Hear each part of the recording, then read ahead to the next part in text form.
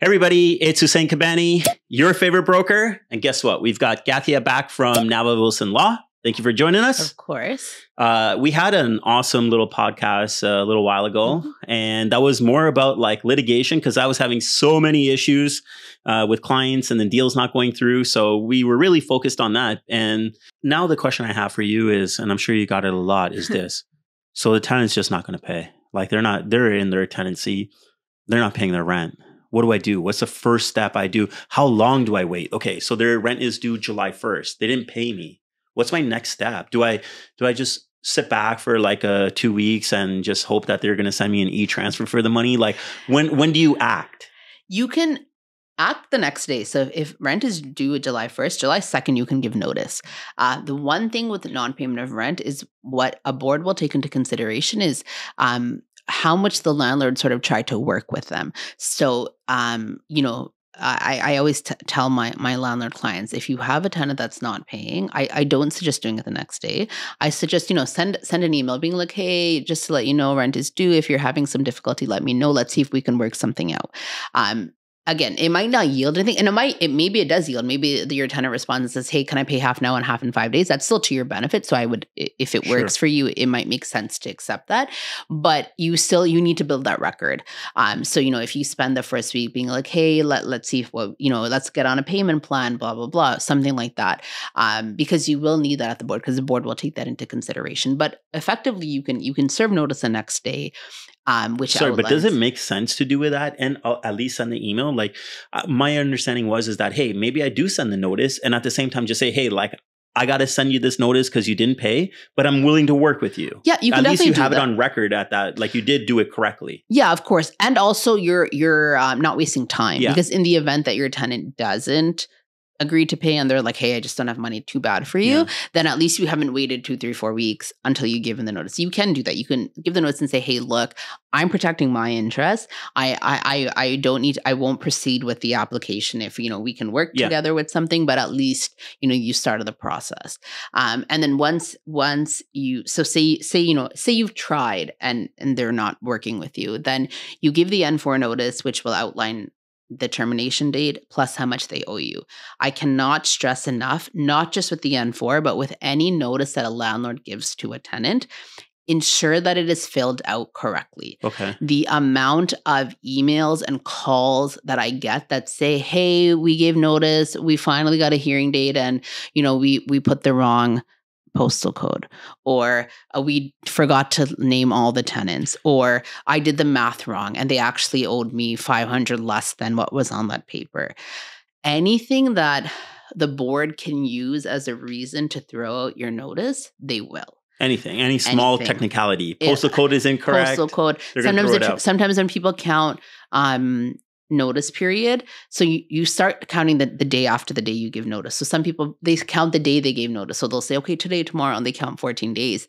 And your notice is 1 day short. Yeah. It's a day. And technically by the time you got to the board, it's been 6 months plus, but they can throw it out for that reason. So I get a second pair of eyes. It's all the forms are fairly straightforward, but make sure they are filled. I cannot stress how important it is to make sure that they are filled out correctly. But essentially, so what will happen is you fill out the form, you give notice. If they don't pay the rent, they basically have two options. Either they bring the rent to good standing or they leave. And if they don't do either, you have to file what's called an L1 application with the landlord. And how long do you have to wait to do that? You can apply the day after the termination date. So if your termination date, so like I said, it's supposed to be 14 days. So basically they have 14 days to bring it up to date. Yeah. So if their rent is due July 1st, I'm going to work it through. So July 1st, rent is due.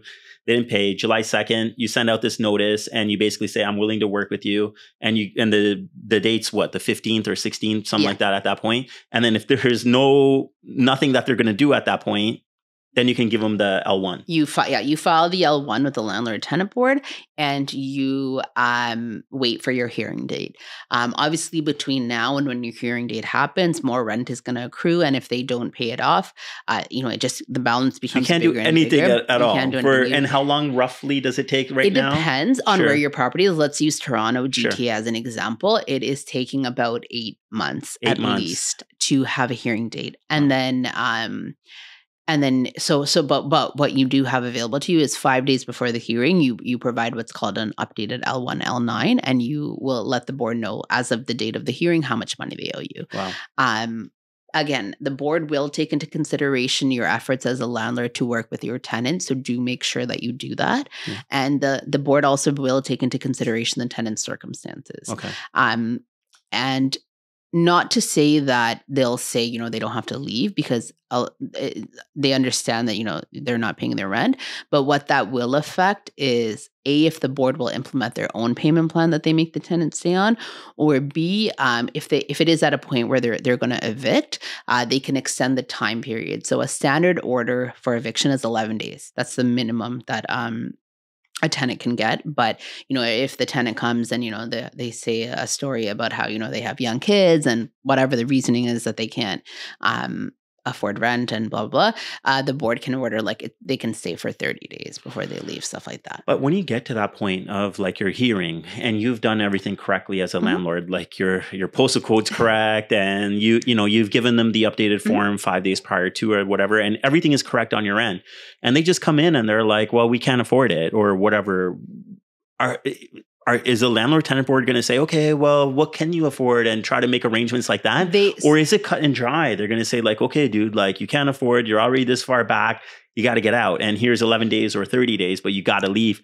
And do they give you a notice at that point that basically you can enforce at that point through the sheriff's office? So it's not a yes or no answer. So like I said, sometimes depending on the arrears. So say, for example, this was the first time they paid a rent late and they're making minimal payments here and there as much as they can. And, they're showing the board that they have an intention to bring it into good standing. What they can do is the board will put their own terms. So they'll say, rent is due on the first of the month, and every 14th you pay an additional $500 to pay back the arrears.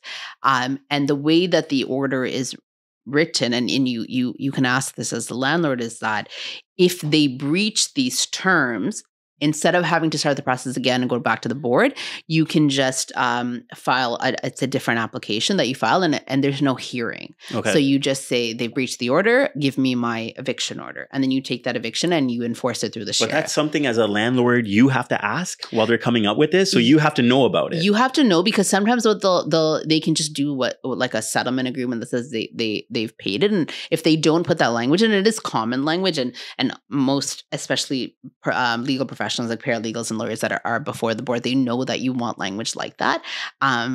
But that is something that you would want to ensure is in your order, that if they breach this agreement, and the board, the wording they always use is not $1 short or a day late, then you can go and enforce right away.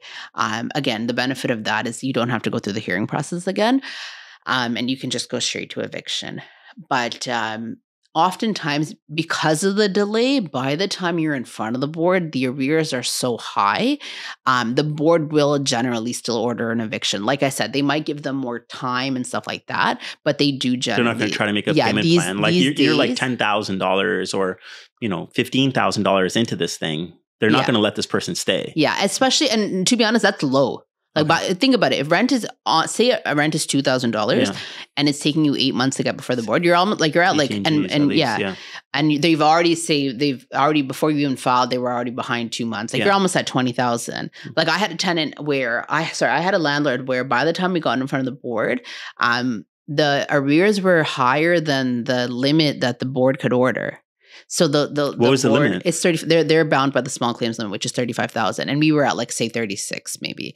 And my order was limited to 35,000 because they couldn't. That's the max. Yeah, which is crazy. So chances and it would take you a lifetime to pay back. If you're already this behind, it would take you forever. So the board wouldn't put that on you as a landlord, but they will, like I said, see what they can do for the tenant to help them at least with time. So that's a long process, but also what we were talking about, there's no guarantee that you're getting your money back. Sell it, sell it, sell it, sell it, sold. Sell it, sell it, sell it, sell it, sold. Sell it, sell it, sell it, sell it, sold. Sell it, sell it, sell it, sell it, sold.